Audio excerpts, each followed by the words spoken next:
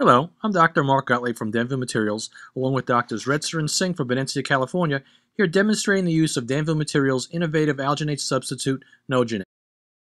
You may know Danville Materials for the original Prep Start Air, or for being the world's leader in air abrasion technology, or for their complete family of flowable composite materials.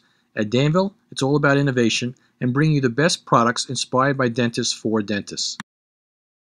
There are three main advantages to using an alginate substitute such as Noginate. One is the ease of use. You can pour up your impression anytime at your convenience. Two, it's incredibly stable, and the material will not distort or change over time. And three, and finally, allowing multiple pours of the impression material even months later. The first step is to select the correct size impression tray.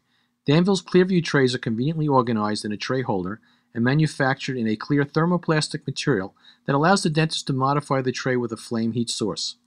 Soaking the tray in hot water by the handle will only turn the tray into spaghetti.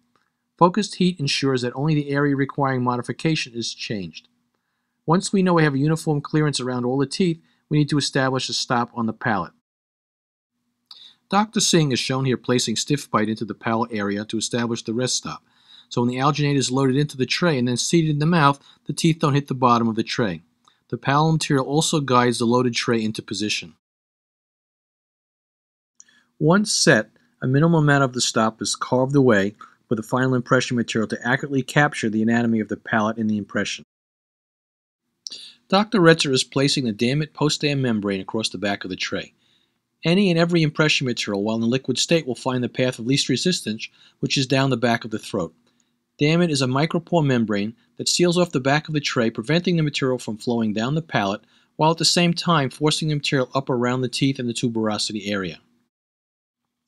On the Damit post-dam membrane is a horizontal dotted line and another set of short vertical lines every 3 inches. For an upper tray, tear off from the dispenser approximately 4.5 inches, about 1.5 repeats of the short vertical lines. Line up the dotted line with the bottom of the tray. You may want to use a scissor to neatly tuck the Damit against the palatal part of the tray. While loading the tray with Noginate, keep the mixing tip buried in the material and quickly work your way across to the other side, completely filling the tray. One of the main reasons for the material being displaced from the tray upon removal, or a poor impression, is an underfilled tray.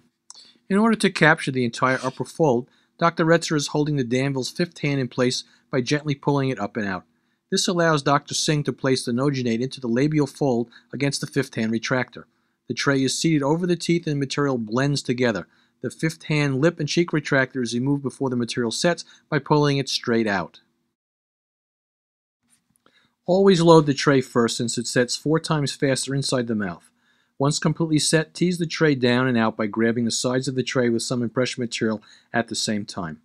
Pulling the impression out using the handle may tear or loosen the material from the tray. Simply inspect the impression to make sure you captured what you need, and then disinfect the impression with your standard agent and either send it off to the laboratory or pour it yourself. Utilizing Danville's Clearview trays, the fifth hand, and Damit post-dam membrane along with the Noginate impression material yields outstanding, accurate dental impressions. If you would like additional information, please contact your local dealer or call Danville Materials at 1-800-827-7940.